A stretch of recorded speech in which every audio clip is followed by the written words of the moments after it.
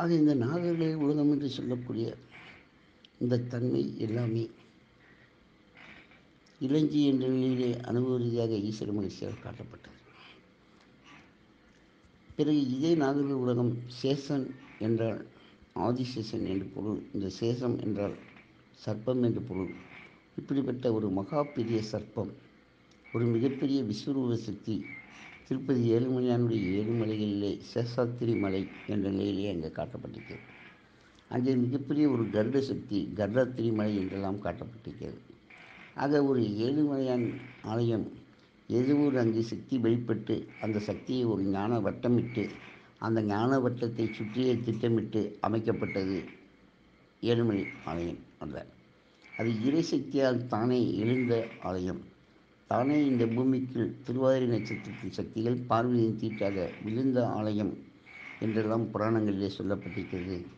ஆஞ்சநேயன் என்ற ஆத்மநேயன் அங்கே அவதரித்த இடம் என்று சொல்லப்படுகிறது.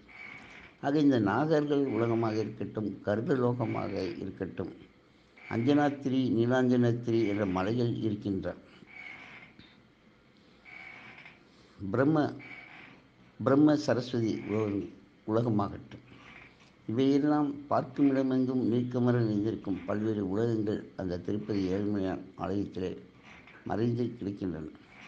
ஆக இறைவன் என்ற அந்த பூர்ண சக்தி பரிபூர்ணமாக சம்பூர்ணமாக இருக்கின்ற அந்த ஆலயத்தின் சக்தி வானத்தில் இருக்கக்கூடிய அவிட்டம் என்ற ஊஞ்சலிலே ஆடிக்கொண்டிருப்பதாக ஒரு கவிஞன் அதன் ஆராய்ச்சியிலே புரிந்து அதை தொட்டு காட்டுகிறான். இந்த அவிட்டம் அண்டங்காக்கை என்று சொல்லப்படுகிறது. இந்த அண்டம் என்பது பூமியாக இருக்கிறது. இந்த பூமியை கற்கின்ற இந்த அண்டங்காக்கையாக இருப்பது காக்கை பெண்ணாக இருக்கிறது. இந்த காக்கை பெண் என்ற உலகத்திலே மனித உடலில் இருக்கக்கூடிய 5 விதமான நாடிகளும் 5 விதமான அபரகம் என்ற தன்மையில் இருக்கிறது. இதுவே அஞ்சனக்கல் என்ற தன்மையாக பூமியிலே பாதாள அஞ்சனக்கல்லாக இருக்கிறது. இதுவே குருவாயூர் ஆலயத்திலே குருவாயூரப்பனாக தோன்றியிருக்கிறது. பழனிமலையிலே நவபாசான லிங்கமாக காட்டப்பட்டிருக்கிறது. இதுவே ஏழுமலையான் ஆலயத்தின் நிலைகளிலே நம்முடைய அனைத்து கண்களையும் திறக்கக்கூடிய சக்தியாக அங்கே நிறைவாக குறைவின்றி நிறைவாக குறையின்றும் இல்லை கோபாலா என்று சொல்கின்ற நிலையாக இங்கே திரையிட்டு மறைக்கப்பட்ட நிலையில் இருக்கிறது. அதன் பாதத்தின் நிலைகளில் அலமேலுமங்கா என்ற சித்தர்களின் தலைவி அந்த பாலாம்பிகை வாலாம்பிகை சக்தி கோலாம்பிகை என்று சொல்லக்கூடிய கோலமாமங்கை நாட்டல் குபேர சக்தியாக குபேரங்கம் சீனிவாசன் என்ற நிலையிலே மறைபொருளாக சொல்லப்பட்டு அந்த ஏழுமலை வெங்கடேச பெருமான் என்ற ஆலயத்திலே சேஷாத்திரி என்ற மலையாக அந்த நாகரிகளின் உலக சக்தி அங்கே ஒரு மலையாகவே எழுந்து இருக்கிறது.